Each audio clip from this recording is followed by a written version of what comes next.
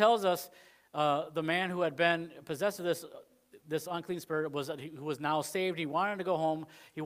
Jesus asked him to go home, go tell your friends, go tell what God has done, what great things that God has done. And we saw that even in life's most difficult situations and circumstances, that where doctors have no answers, where people in life just don't have answers, God always does. Why? Because he's God. Because that no matter what happens, that he is truly the only one that we can turn to and trust in all of our life situations. We may think, well, I don't really need to ask the Lord about, whether or not I should buy a house or buy a car or those kind of situations, or whether or not, I should just go listen to the doctors even when they have no answers. But God wants, to be a part of every situation in your life, not just the ones that you deem as being important. All right? Because to God, he wants you to do that as well. And so this morning, if you have your Bibles, Mark chapter 6 is where we're going to start reading. So Tim, if you would play that for us. And he went out from thence and came into his own country, and his disciples follow him. And when the Sabbath day was come, he began to teach in the synagogue, and many hearing him were astonished, saying, From whence hath this man these things? And what wisdom is this which is given unto him, that even such mighty works are wrought by his hands? Is not this the carpenter, the son of Mary, the brother of James and Joseph and of Judah and Simon? Are not his sisters here with us? And they were offended at him. But Jesus said unto them, A prophet is not without honor, but in his own country, and among his own kin, and in his own house. And he could do there no mighty work, save that he laid his hands upon a few sick folk, and healed them. And he marveled because of their unbelief. And he went round about the villages, teaching. And he called unto him the 12, and began to send them forth by 2 and 2, and gave them power over unclean spirits, and commanded them that they should take nothing for their journey, save a staff only, no scrip, no bread, no money in their purse, but be shod with sandals, and not put on 2 coats. And he said unto them, In what place soever ye enter into an house, there abide, till ye depart from that place. And whosoever shall not receive you, nor hear you, when ye depart thence, shake off the dust under your feet, for a testimony against them. Verily I say unto you, it shall be more tolerable for Sodom and Gomorrah in the day of judgment than for that city. And they went out and preached that men should repent. And they cast out many devils, and anointed with oil many that were sick, and healed them. And King Herod heard of him, for his name was spread abroad. And he said that John the Baptist was risen from the dead, and therefore mighty works do show forth themselves in him. Others said that it is Elias, and others said that it is a prophet, or as one of the prophets. But when Herod heard thereof, he said, It is John, whom I beheaded. He is risen from the dead. For Herod himself had sent forth, and laid hold upon John, and bound him in prison, for Herodias' sake, his brother Philip's wife, for he had married her. For John had said unto Herod, It is not lawful for thee to have thy brother's wife. Therefore Herodias had a quarrel against him, and would have killed him, but she could not. For Herod feared John, knowing that he was a just man and an holy, and observed him.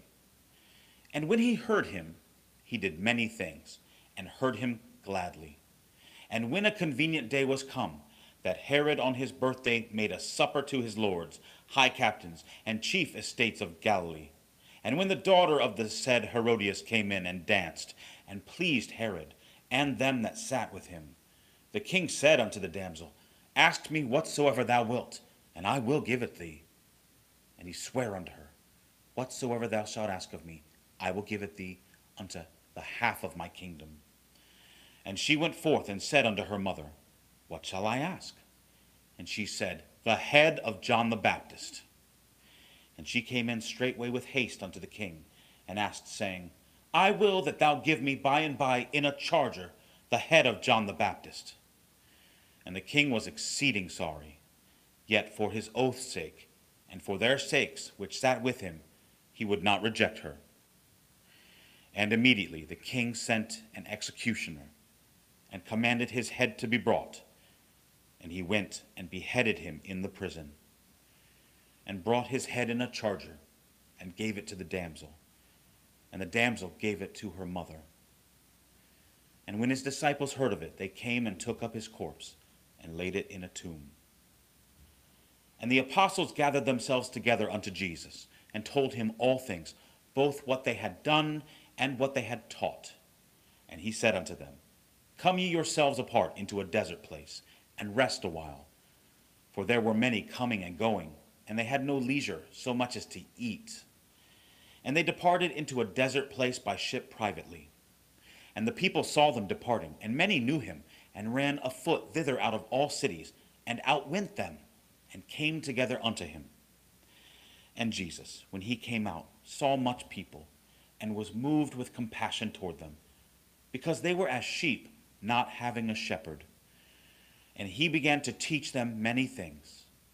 And when the day was now far spent, his disciples came unto him and said, This is a desert place, and now the time is far past. Send them away, that they may go into the country round about, and into the villages, and buy themselves bread, for they have nothing to eat. He answered and said unto them, Give ye them to eat. And they say unto him, Shall we go and buy 200 pennyworth of bread, and give them to eat? He saith unto them, How many loaves have ye? Go and see. And when they knew, they say, 5, and 2 fishes.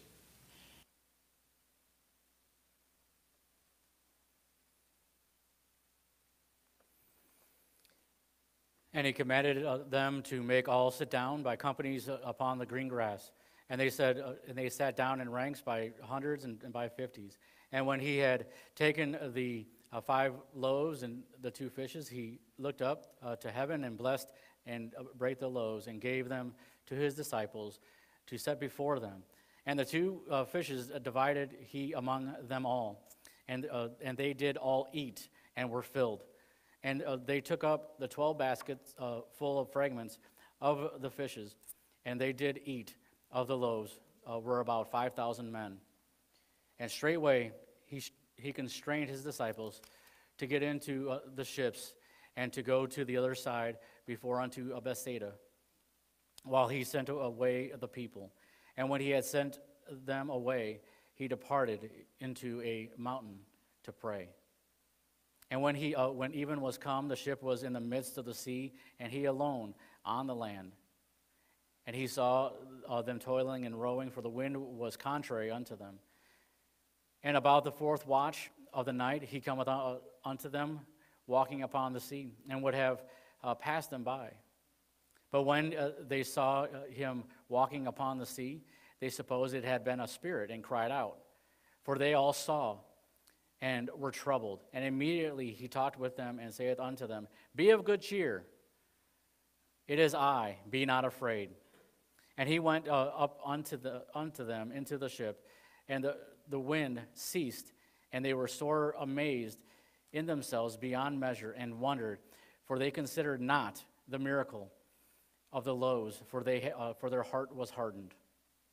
And when they had passed over, they came into the land of Gennesaret, and drew to the shore. And when they were come out of the ship, straightway they knew him, and ran through that whole region round about, and began to carry about in beds those that were sick, when they heard he was. And whithersoever he entered into villages or cities or country, they laid the sick in the streets, and besought him that they might touch, if it were but the border of his garment. And as many as touched him were made whole. Heavenly Father, we thank you for your word. Lord, we thank you that your word is truth, that it is just as applicable to our lives today as it was, or as it always has been.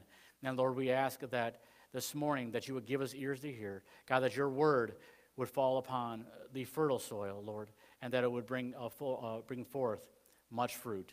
In Jesus' name, amen.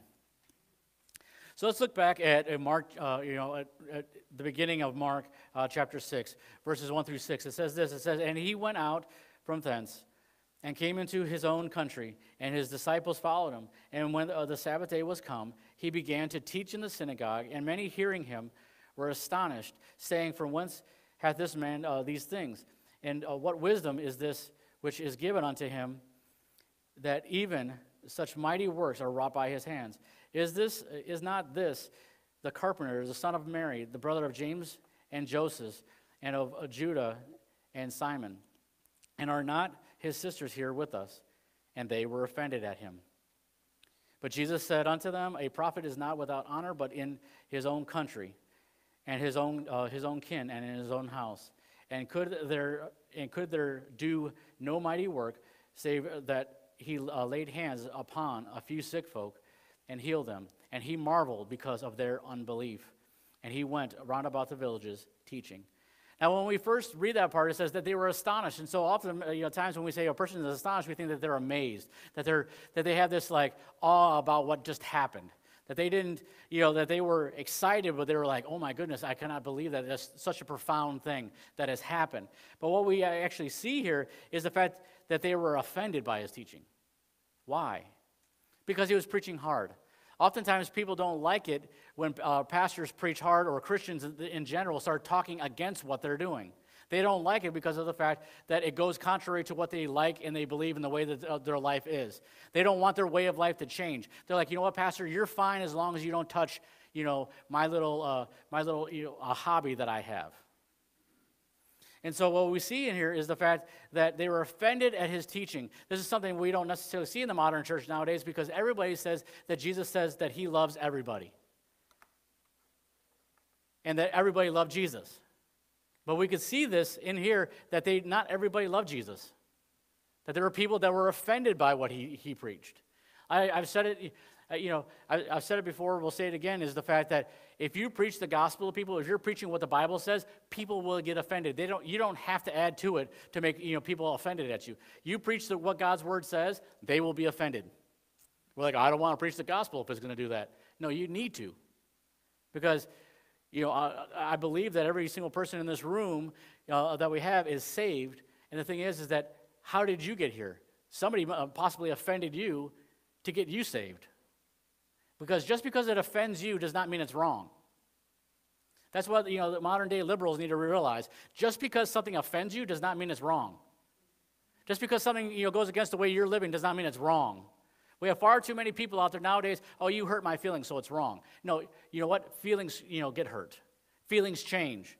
Emotions change. And what needs to happen is that people need to realize that that's what happens. And that when Jesus is speaking, that it's truth. And if he says it, it's true. And we need to say, you know what? I'm offended, but you know what? I need to change that. I need me to change, not God's word to change. And here's an interesting verse. In verse 3 it says, it brings out the fact, by the way, that Jesus had siblings. You say, well, why is that important? Well, we've been talking about it on Wednesday nights. We were talking about the Catholic Church. The Catholic Church believes that Mary was a perpetual virgin, meaning that she was a virgin her entire life, and that she is now holy, and that she's now a part of the Trinity, and a part of the Immaculate Conception, and that the only person that she ever gave birth to was Jesus, and that was that she is without sin, all these things. And they say that she has no children. And here's the thing. If you ever if you ever talk to a Catholic and you talk about this area about Mary, just know that in their Bible, this verse is in there. I looked it up. That this verse is in there where it talks about the fact that, is this not, the carpenter, the son of Mary, the brother of James? Let me see. You can't have a brother if they're not related to you. And by the way, he is speaking wrong in this. They looked at it as his brother, but which in fact, they're actually Jesus' stepbrothers and stepsisters. All right? Different dad, right? So you have James, Joseph, and Judah, and Simon says, and are not his sisters here with us? So he not only has brothers, he also has sisters. Does not sound like Mary was a perpetual virgin to me. Does not sound like she was quote unquote without sin, because and they say that because she didn't have sin because she didn't she was a virgin for the rest of her life. Well, I'm here to tell you also, she got married to Joseph. And from this, it looks like Joseph and her had some children. Because the Catholic Church also comes along the lines that they believe that if a married couple is together and they do marital things, that somehow that's sin. And I was like, how is it sin when God created it? And how is it sin when it's done within the confines of the marriage bed? And so there's a lot of things. I'm not going to start preaching about the Catholic Church, but there's a lot of things that just in this one verse you go, gee, the Catholic Church kind of folds just in that one verse. And so, like I say, you can go to their Bible, whichever edition that they have or whatever, you can look up Mark 6:3, it will say it exactly how this says it. So I don't know how they get around that. Oh, yes, they do. I do know how. The Pope says that she was a virgin, so that means that we go against God's word. It's kind of the same way as long as the Muslims. They will believe a lot of the New Testament, a lot of the Bible in general, but they'll say when the Bible contradicts what the Bible says, and then goes against the Quran, they'll say, well, the Bible's corrupted in that area. You ever notice in these false religions that there's always, this little loophole they say, well, Muslims say, well, the Bible's corrupted in that area, that's why you needed to read the Quran. The Catholics say, well, no, the Pope changed that, and we believe what the Pope says instead of what the Bible says. Read the Bible for yourself. By the way, the Catholic Church has a false Bible. It's a false Bible. Besides the fact of them having extra books in there, it's a false translation. I say, well, Pastor, that sounds really, really mean. You know what? You see, Jesus preached hard, and they were offended. Sometimes, you know what? I might have to preach hard. The funny thing and the ironic thing is that usually, when I preach harder than what I normally do, or because of the subject matter, I usually get people coming and saying, you know what, that was a great sermon. So maybe I need to get a little wired up this morning. Amen. Verses 5 and 6, it says that Jesus could only heal a few people. Why? Unbelief. The people weren't saved. If the people aren't saved, they're not going to believe that Jesus can heal. Plain and simple. I mean, there's oftentimes you have a person come along and they'll say, oh, please pray for me. And they'll accept it and whatever, but they don't believe it. They just, it's like going on like Facebook or Twitter or any of those other ones. I haven't been on there in a long time, but I remember people saying, I'm sending good thoughts your way. I'm sending good vibes. Well, unless you're like a beach boy, good vibrations ain't going to get you anywhere. And praying, just to pray, and you're not saved is not going to help either, because the Bible even says that He does not hear the prayer of the wicked, but He does hear the prayer of the upright. And who are the upright? The saved, the believers. So you know what? Don't sit there and send out your good vibes, your good thoughts, or your prayers to a wicked false god. You know what? Get saved, and then you know what? Then I'll accept your prayers. Oh wait, that's a little harsh, Pastor. I'm just preaching what God's word said. He could not and He would not, for we need to have faith if we are going to receive the works of God. We have to have faith. We have to believe that who He is, right? That He is and that He can, for those who what? Diligently seek Him.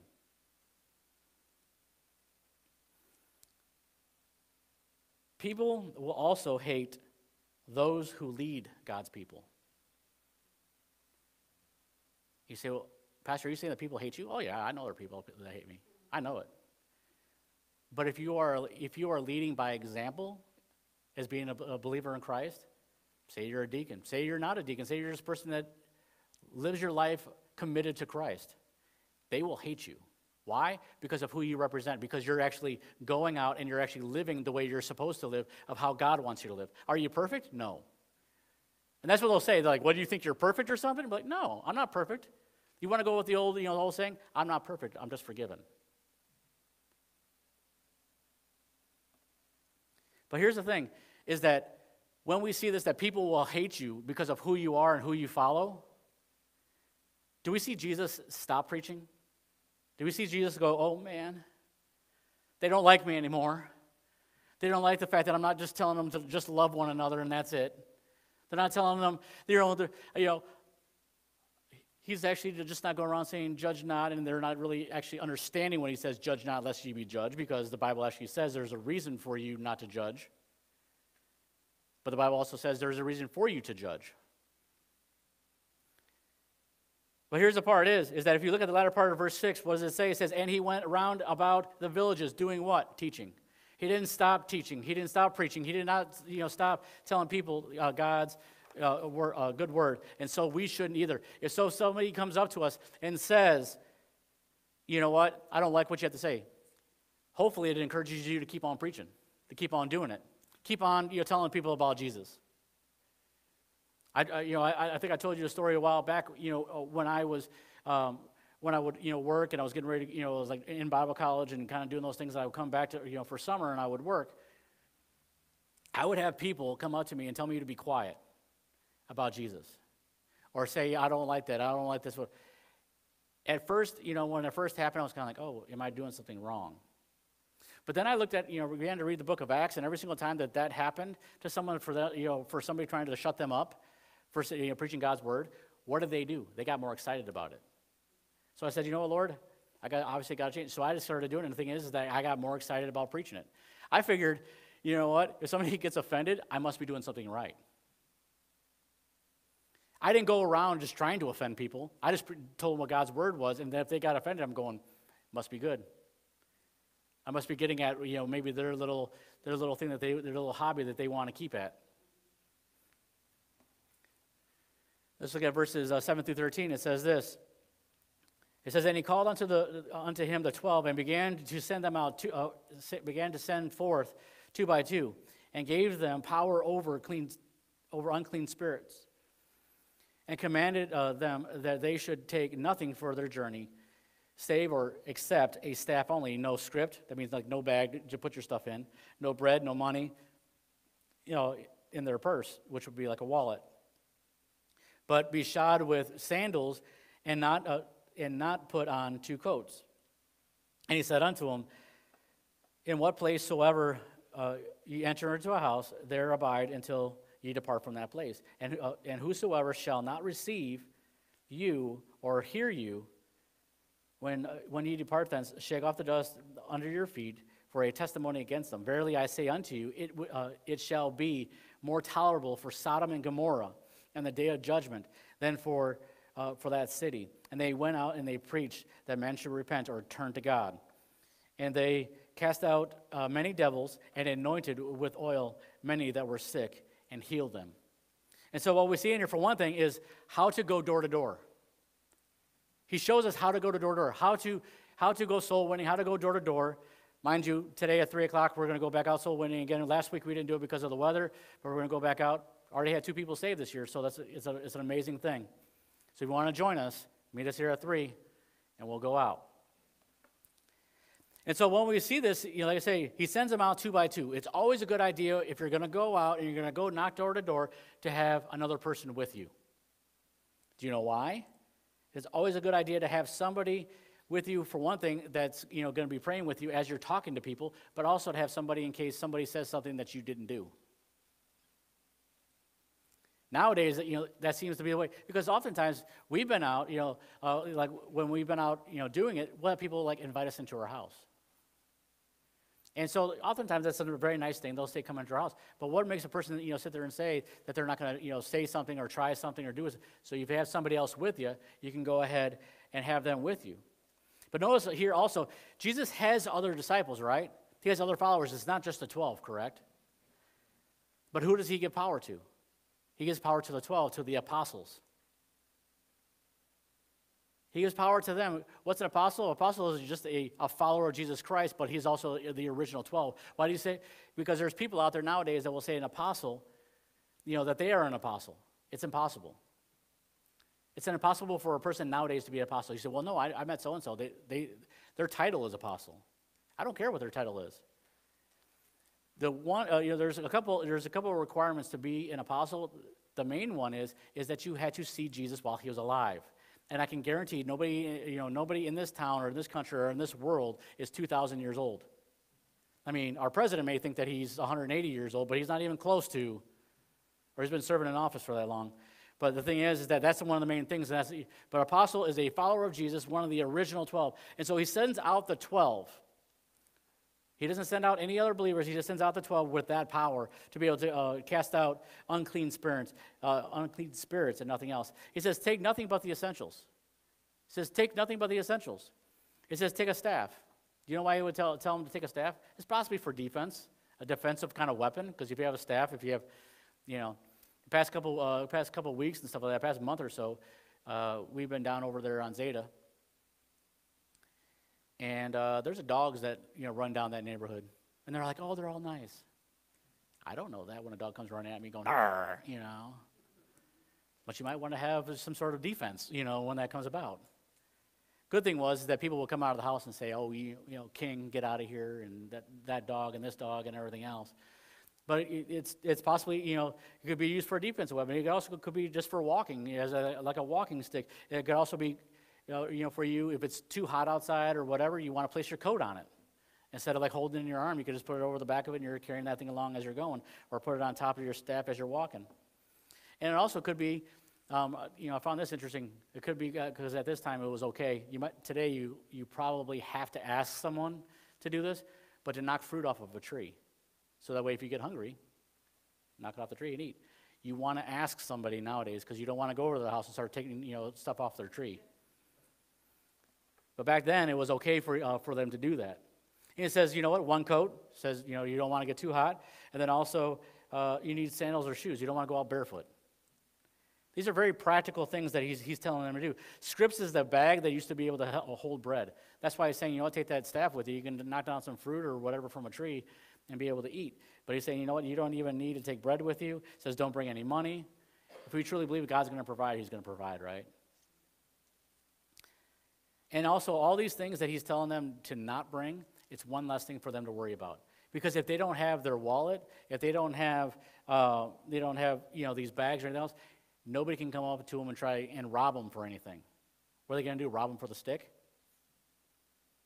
I mean, that's about it. And so when we go out, we take some tracts with them just in case somebody says, I don't have time for the moment.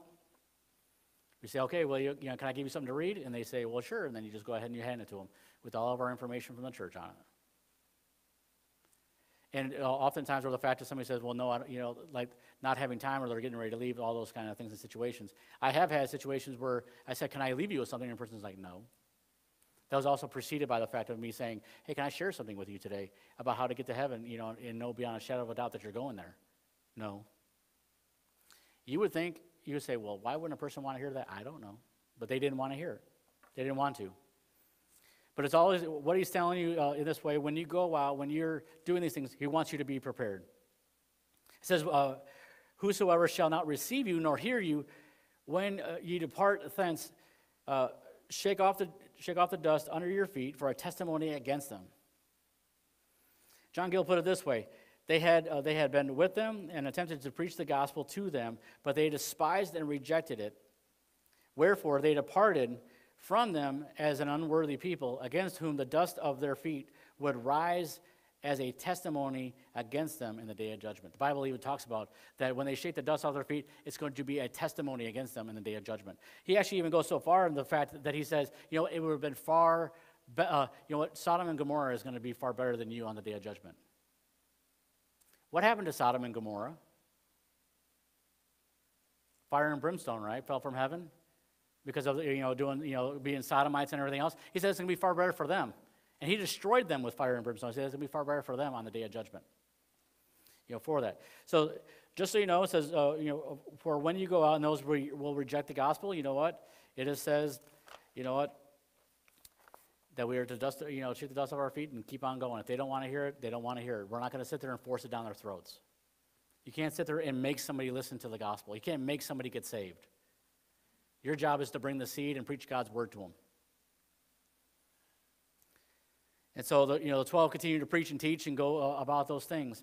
And we see, in there is that in this next part, all of a sudden it kind of changes and transitions because all of a sudden we go about what Jesus is doing to what is happening to John the Baptist. John the Baptist, we see in here is his death and Herod's nightmare. He thinks that John the Baptist came back to life.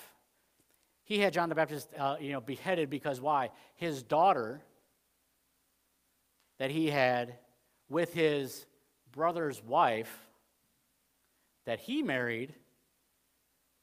And people think that, Jerry Springer is all new. No, this has been happening for years. All right? She does not like what John the Baptist has to say. And so what we see in here is that we're going to read about John the Baptist's death first, and then hear about how it all happened. That basically she comes in, she's got his head on a giant platter, and the daughter's going, "Here, Mom, I got you a present." I don't know about you, but I don't ever want to, like my wife or somebody come in here and say, "Hey, I have a severed head for a present for you." Please don't do that to me. Okay. But it was a present. Why? Because Mom didn't like what John the Baptist was saying about her. She said, "Oh, you're saying that about me." No, what John the Baptist was doing there, he was preaching God's word. He was telling her, "You know what? That's against God's word, and you should not be doing it." And so, like I say, Herod believes that that John the Baptist had raised from the dead, and he hears all the things that Jesus is doing. So Jesus is getting called John the Baptist because they're like, "Oh, he raised from the dead because of all the stuff that he's doing."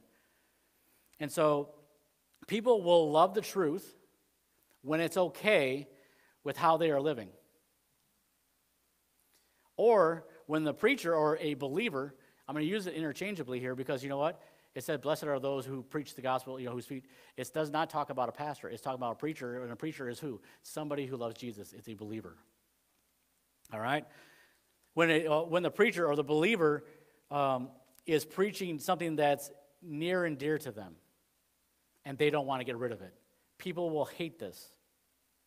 They'll hate the truth, and especially the messenger when the preacher condemns what they are doing because it goes against the Bible.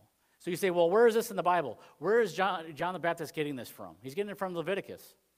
Leviticus is a great book to read. You say, well, no, it's just a whole bunch of these things. No, a lot of our moral standards that we've had or still have in the United States comes from the book of Leviticus.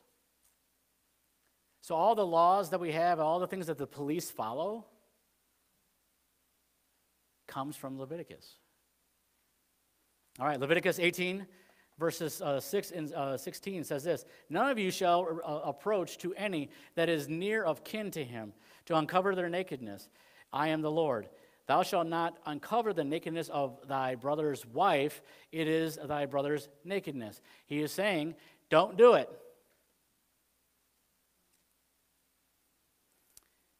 Hebrews 13:4 says, "Marriage is honorable in all, and the bed undefiled. Both whoremongers and idolaters God will judge." So what is he saying? He's saying basically, this is what happens when you go about things that you're not doing right. Because a marriage bed is to be undefiled. It is to be honored above all things. And just so you know, when you speak God's truth, you will suffer persecution. You will suffer and be persecuted as well. 2 Timothy 3:12 says, "Yea, all that will live godly in Christ Jesus shall suffer persecution." Is there any part of that I need to exegete? Any part of that you're going, I need to explain that further. That's what I mean. It says that if you want to live godly in Christ Jesus, what? You are going to suffer persecution. And so he said, if you're sitting there going, I haven't really suffered all that much persecution, is the Bible wrong? Or are you wrong? And maybe the way you're not living your life as believers. Because if you're not suffering persecution, the Bible says that you're going to suffer persecution, so that means that you're wrong, right? I got some out there going, I want to be wrong.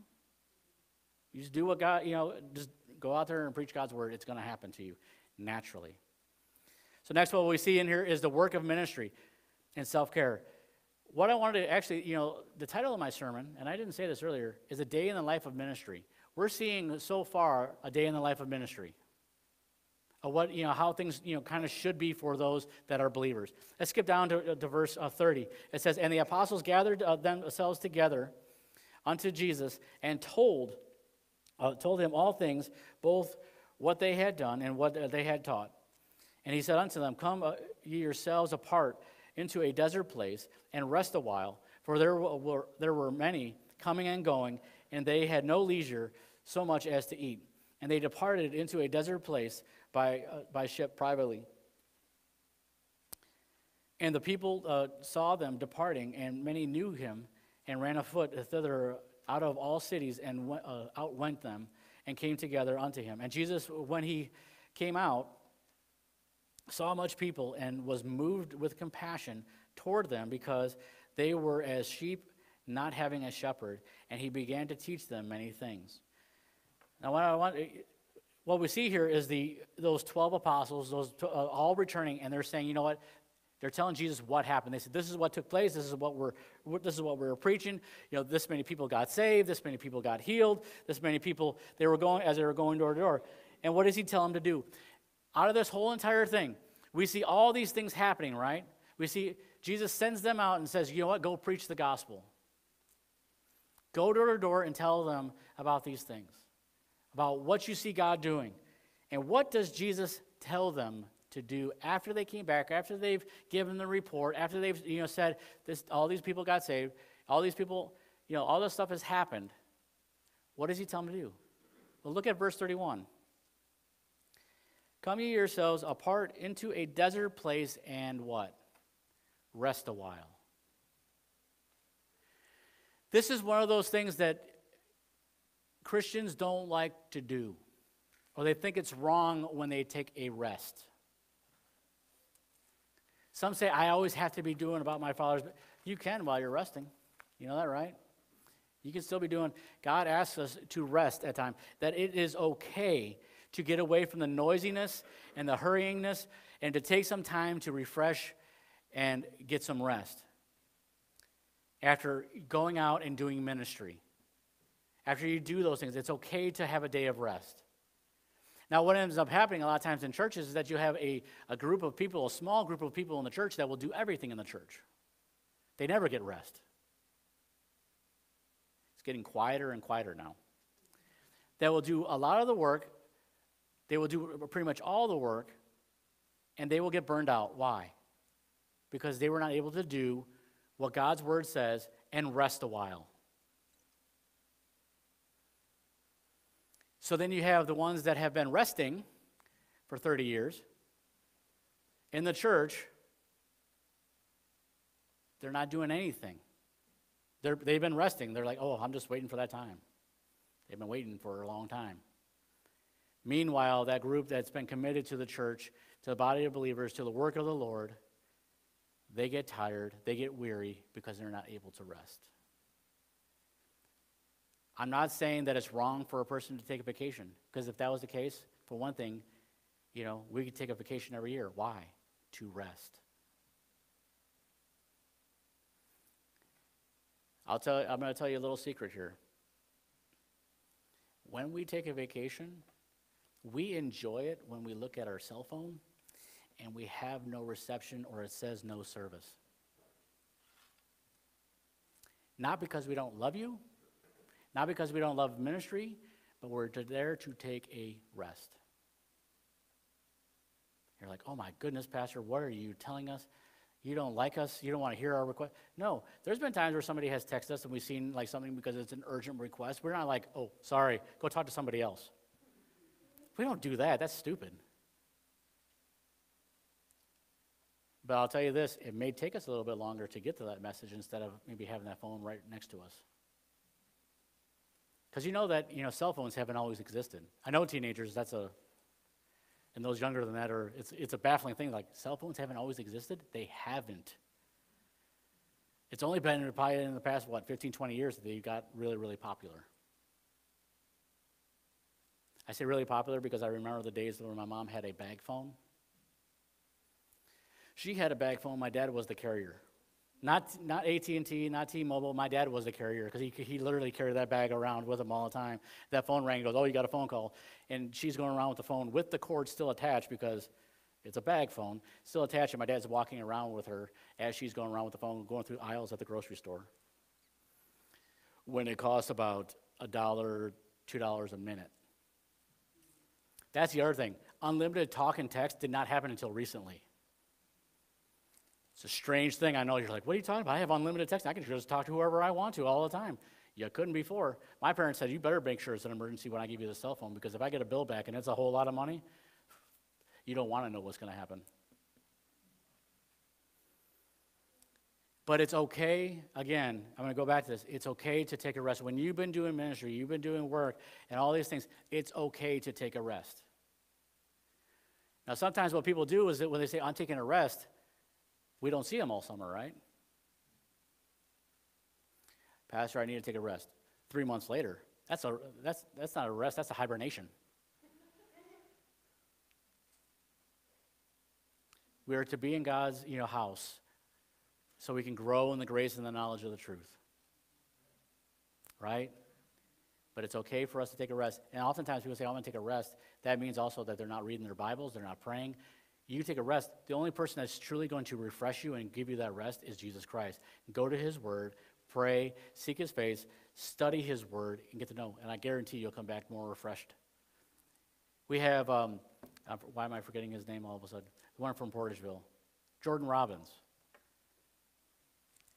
He came over and told me, he says, he's like, when I go on vacation, he goes, I use that as an opportunity to kind of catch up. And I said, well, what do you mean by catch up? He goes, I go there and I study God's word on vacation. He studies God's word while he's on. People are like, well, I'm on vacation. I'm supposed to be resting. What he's realized and he knows is the fact that your only way you're truly going to get rest is when you're resting in him. Oftentimes people read that scripture in Psalm 46 that says, be still and know that I am God. And they're like, I'm going to do nothing. You need to do something. That's why God's word says to meditate upon his word day and night. Do you know the word meditate does not mean this weird yoga thing? It does not mean emptying your mind. Because some people say, well, when you meditate upon God, you're supposed to enter your mind of everything. And you're supposed to go into, and it's this weird mystics thing that they start doing with you. What it means to meditate is the fact that you are thinking upon God's word, that you're going back to his word, that when you're reading his word, you're contemplating what it says, that you actually know what it says, that you actually say, you know what, God, I want to be more like you because I'm reading your word, and I'm seeing that your word says something different than what my life is showing. That's what it means to meditate upon God's word. Is that we're actually taking time to actually hear what it says. Not just read it, but hear it. Because the Bible says not to only be a hearer of the word, but to be a what? A doer of the word. We need to follow what God's word says. We need to rest in his presence because he's the one that only truly can bring that rest to us, to our souls. Have you ever noticed that when you've been doing ministry, you get tired than when you do an 18-hour shift? And you could be a construction worker. You will get more tired doing ministry than you will be doing anything else. You say, how is that possible? All you're doing is just walking around talking to people about Jesus. Because there's something else going on. Because when you do your job, you're doing it physically. But when you're doing, going around doing ministry, you're not only doing it physically, but you're also doing it mentally and spiritually. If you're not doing it spiritually, if there's not the fact that you want God's word, coming through you as you're doing ministry, then you won't be tired. And you'll feel like you accomplished nothing. Why? Because you didn't.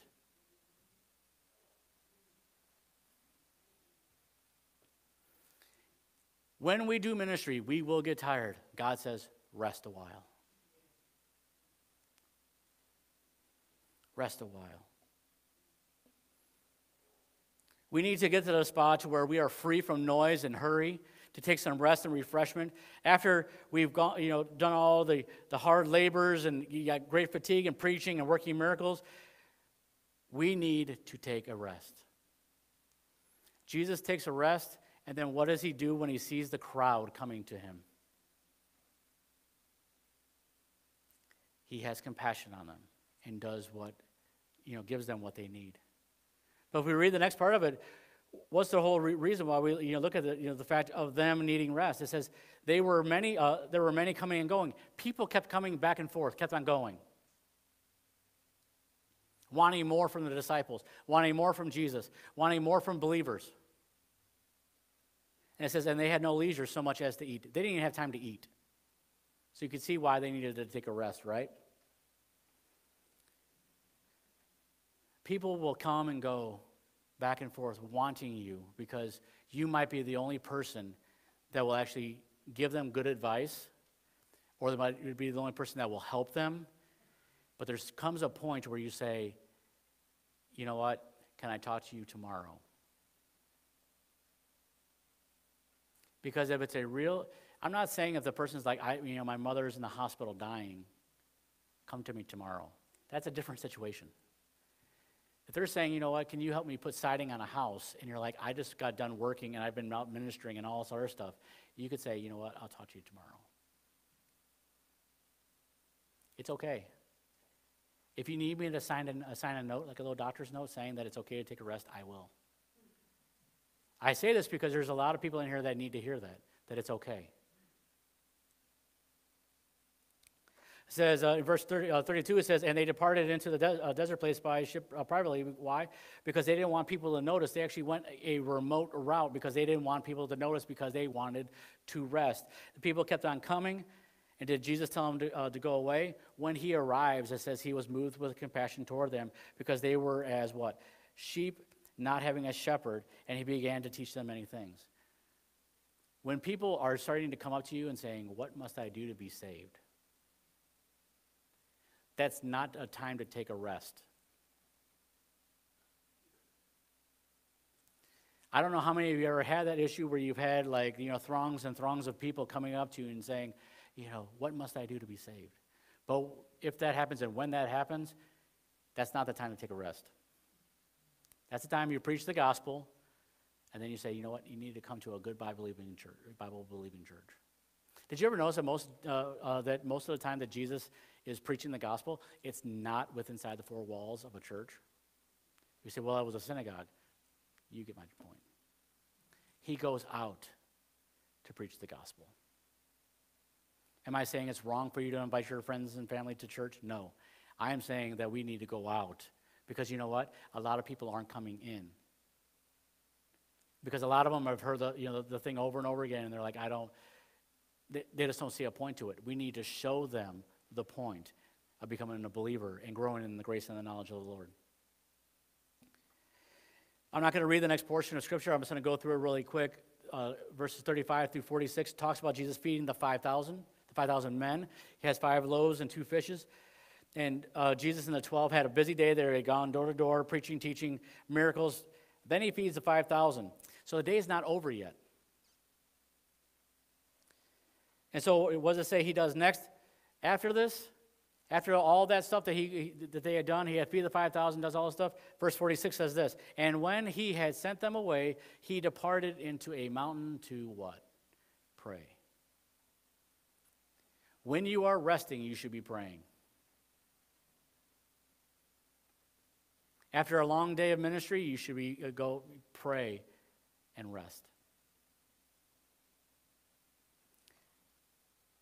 Jesus and his disciples had ended the day the best way possible.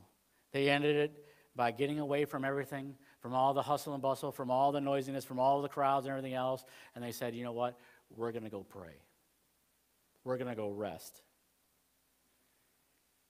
Ministry will take its toll upon a person, both mentally, physically, emotionally, and spiritually. Not to mention the time it takes to study.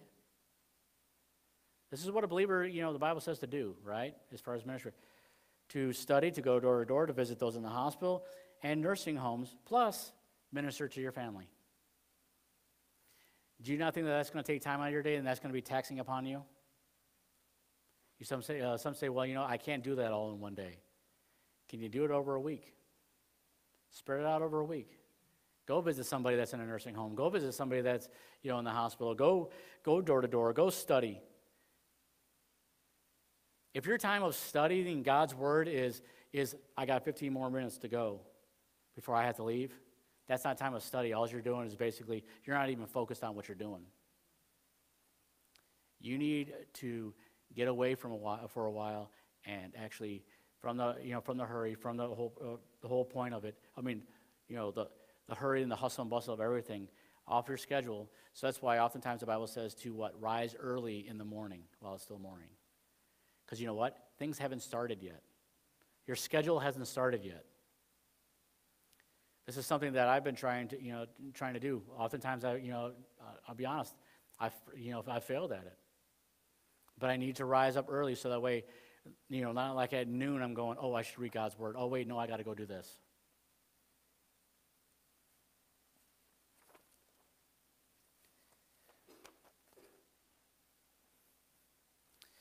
Verses 51 and 52 says this. It says, and he went up unto them into the ship, and the wind ceased, and they were sore amazed in themselves beyond measure, and wondered, for they considered not the miracle of the loaves, for their heart was hardened. In here, he's not saying that they're like not saved or they lost something or whatever. It just means that they're probably from the fact that they have been doing so much ministry, that their mind was dull to perceive it. That they just did not think about it anymore because they had seen so much going on. Their mind was basically fried at that moment from all the stuff that they had done. And so they were sore amazed in themselves beyond and wonder, because it says, because what ended up happening is that they had looked at it and they were not quickly to learn from the ministry that they had just done. You need to look back at your ministry that you've done throughout the day and begin to perceive what God had done in and through you through that day. When we see somebody get saved, or whether we don't see somebody get saved, we need to look back at it and go, you know what did God want to show me in that moment? What truth did God want to show me in that moment? When that gentleman opened the door and said, when I asked him, sir, I want to show you how to get to heaven,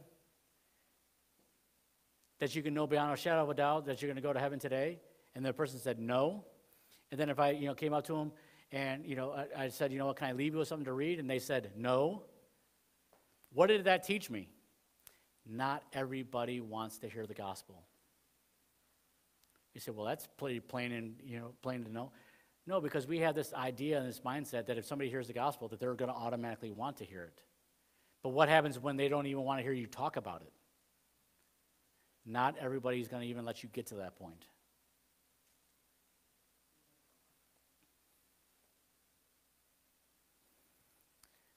What you need to do after a day of ministry is you need to think clearly back upon what God has done in your life. Pray and rest in that.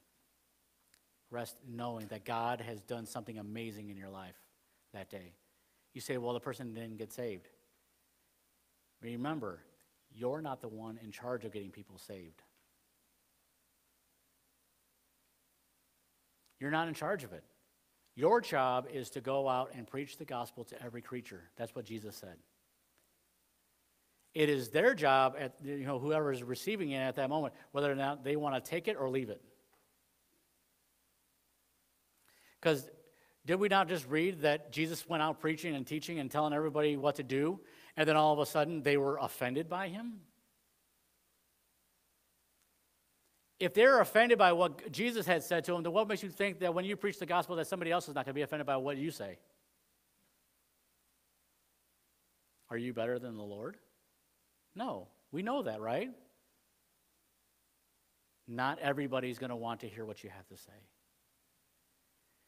But don't get out of the game just because somebody rejected you or rejected God's word.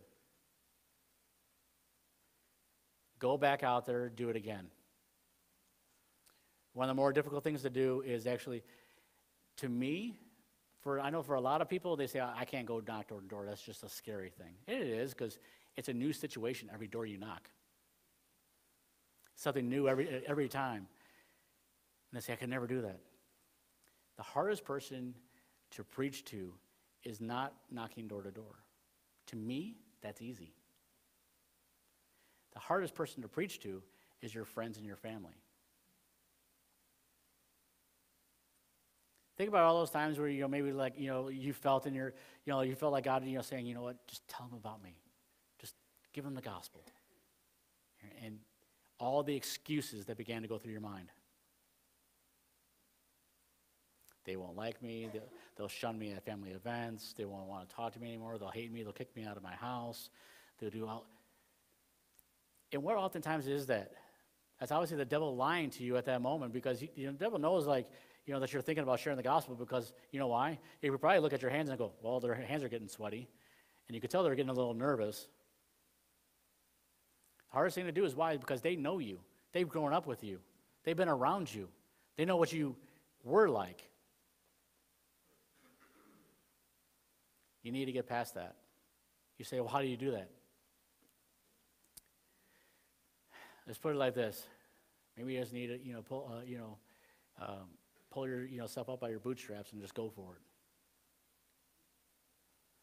say, Pastor, why are you saying it like that?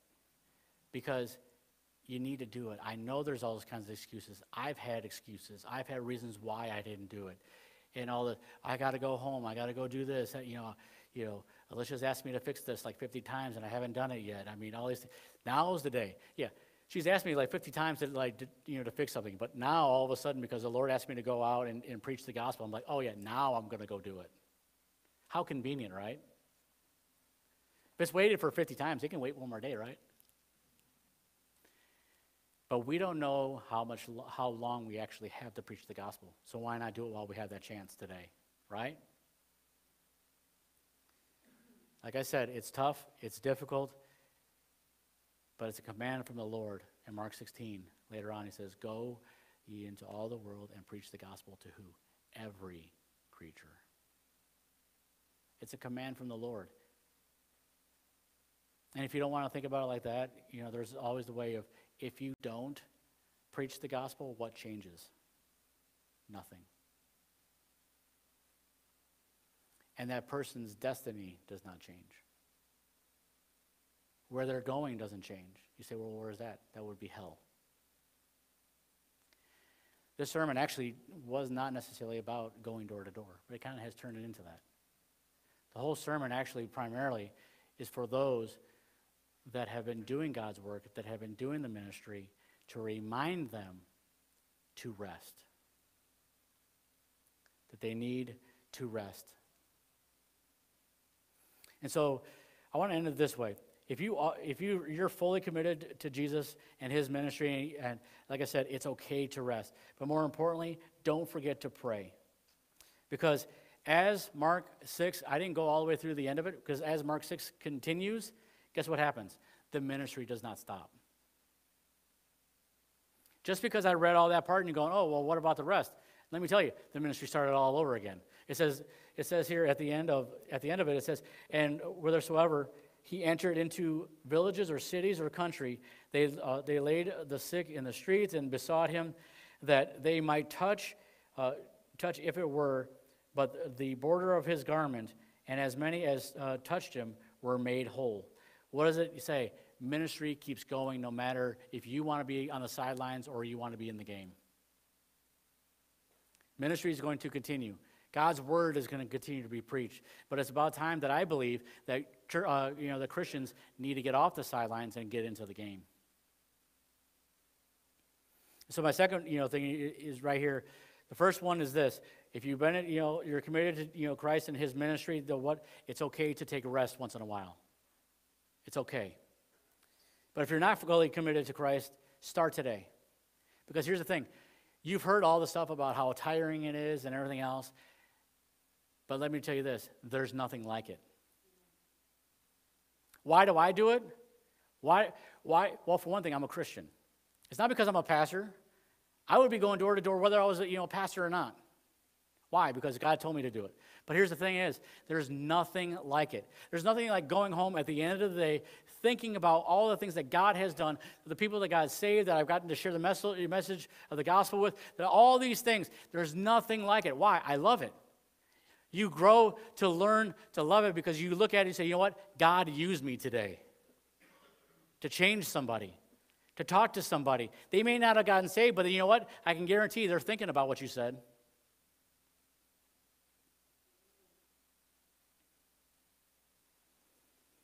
And at the end of those days, where you say, you know what, I'm tired, I've been used up, God's used me greatly. I began to think about this, and I said, you know what verse or verses begins to show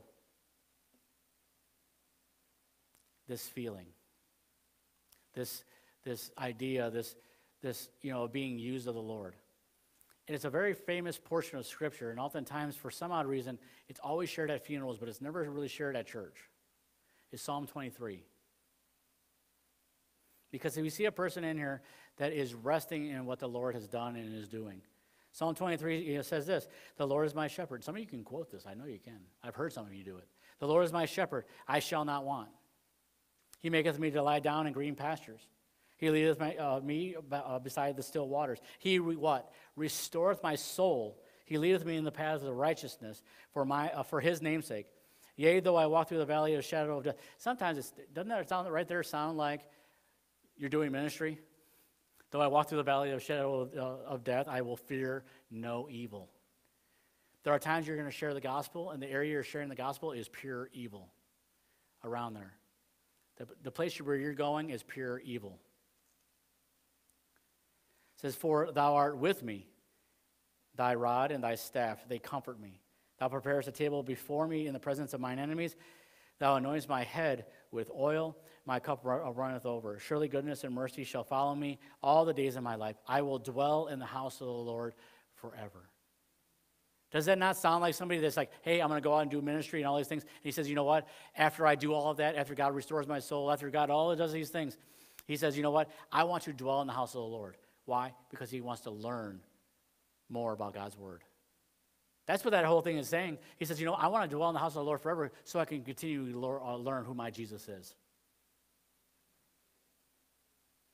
We need to realize, as it says, he restores my soul. He leads me in the paths of righteousness for his name's sake. He wants to change you to be like him so that way you don't have all the problems that you have. Like, once again, get away from the noise and the distraction and get into his word so he can restore and lead you. Because here's the thing. You will face the enemy. Some days it's more known. Other days it's more incognito. But you will face the enemy. You will face an enemy today, whether it's the devil or a friend or somebody that cuts you off in traffic. You will find somebody. There will be somebody out there that is an enemy.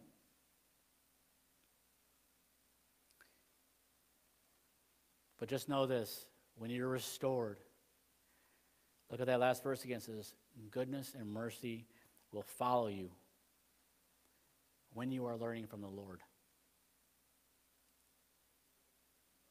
Goodness and mercy will. Here's one last verse, and I end with this.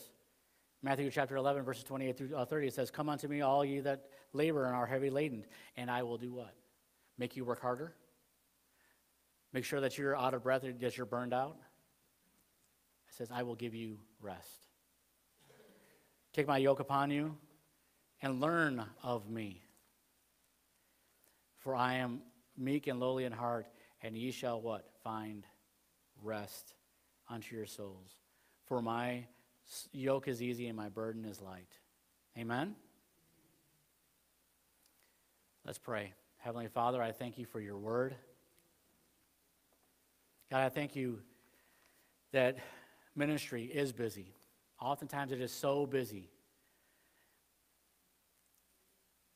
But Lord, help us, help those in this room this morning that maybe where they're feeling tired and weary, that they would take a rest, that they would rest a while, to be restored, to be restored because you can restore them, and they would be restored through the reading of your word and praying and seeking you. God, for those that maybe have been sitting on the sidelines for way too long, they say, you know what, I got to get into the game. Lord, give them a reminder. Give them a reminder, Lord, of what they need to do, of what your word has called them to do. For some, it may not be going door to door. For some in here, it may be the fact of you just saying, you know what, you need to talk to your coworker. You need to talk to that family member. You need to talk to that friend. You need to talk to that person that you don't get along with about the Lord. And help us to realize that when we do ministry, yes, it will be tiring. Yes, it will get to that point to where we're just spent, but there is no greater feeling. There's no greater excitement or joy than when we get to share the gospel with other people. And to realize that at the end of the day, may we not harden our heart and not perceive the great things that you've done throughout that day, but to be able to go back to it and say, Lord, you've done so many amazing things today. Thank you for using me. Lord, I thank you for every person that is here this morning. God, I pray that you would bless them today and throughout this week. May you give them an opportunity to preach the gospel to someone. In Jesus' name, amen. God bless you. You are dismissed. do realize that tonight we do have, yes, ma'am.